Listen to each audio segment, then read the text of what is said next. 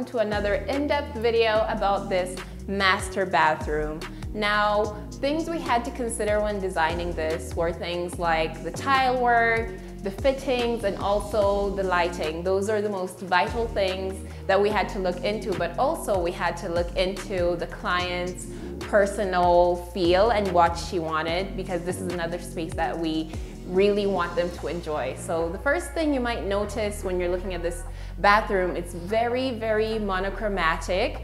We went for tiles that are very similar. The wall tiles and floor tiles are in the same color scheme, and everything else around it is basically like white. This was very, very intentional because we wanted to go for something that was very minimalistic and very modern and very classy, and by using similar colors that look almost the same to each other, we were able to achieve that in a way that doesn't look too boring. So the difference in tiles is that for the walls we went with something that has a glossy finish, and for the floor we went with something that has more of a matte finish. That was intentional because this space will be interacting with quite a lot of water, so we wouldn't want someone to slip and hurt themselves. So going for matte tiles was the best idea. Now, another thing you may notice is the simple, clean lines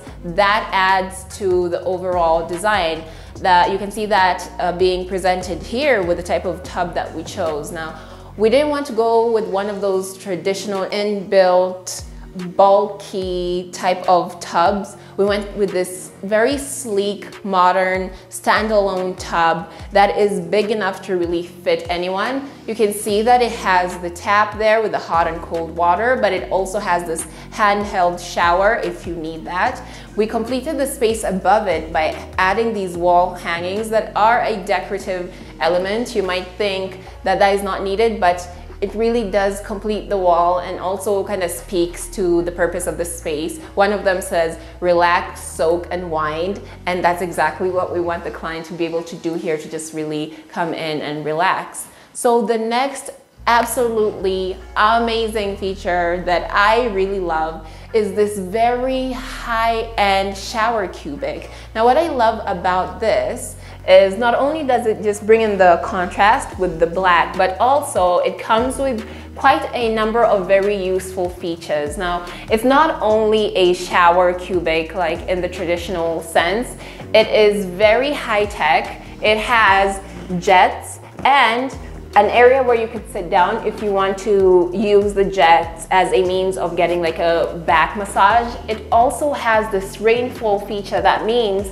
that the water comes straight from the top in like a rainfall-like manner, but it also has the handheld shower if that's what you prefer. But overall, it's a very functional piece and serves multiple functions, and I think it was the best thing to have in this bathroom. Now, the next thing is the toilet bowl. You might not think that's very interesting, but one of our previous videos we did get a comment, someone asking why we didn't shift that around. Now, first thing is we didn't feel like it was necessary. Now, we changed the fitting, but we didn't feel the need to shift it, because if we shifted it, that would mean that we're messing with the plumbing of the entire house, and that is just not necessary. So as much as we're not afraid to get our hands dirty, we also understand when things are just fine where they are. So, and I think that was just a perfect area to have it. It serves its purpose and it's kind of away from everything.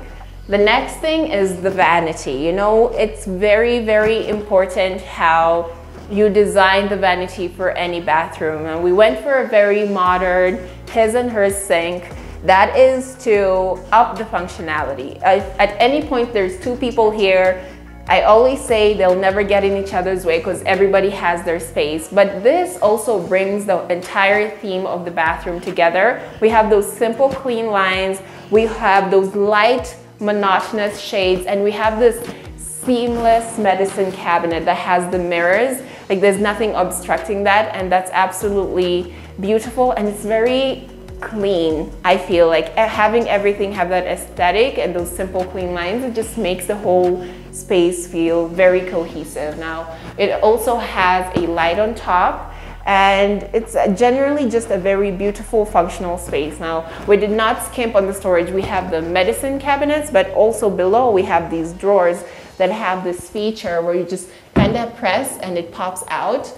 Super convenient. You don't have to use your soapy hands to start pulling on knobs that you have to wipe down later.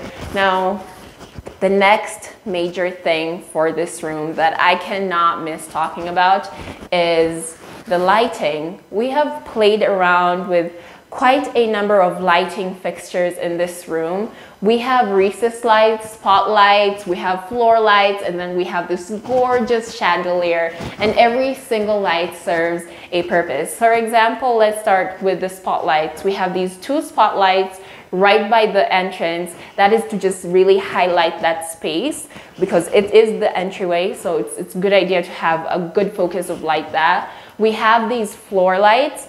These are for ambience. You can see the placement is right next to the tub. Now, we enjoy candles when you're using your tub, but sometimes maybe you don't want that hazard. So you can turn off all the other lights and just have the floor lights and still have that experience of the ambience as you're sitting in your tub and enjoying maybe your favorite show on the TV.